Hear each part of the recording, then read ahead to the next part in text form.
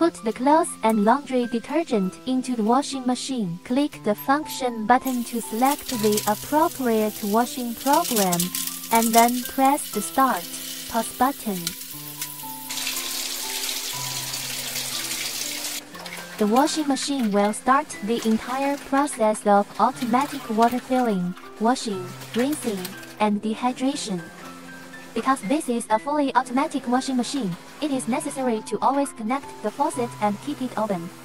When the washing machine is working, the top cover of the washing machine cannot be opened, otherwise the washing machine will stop working. When the lid is closed, the washing machine can start working again after a few seconds.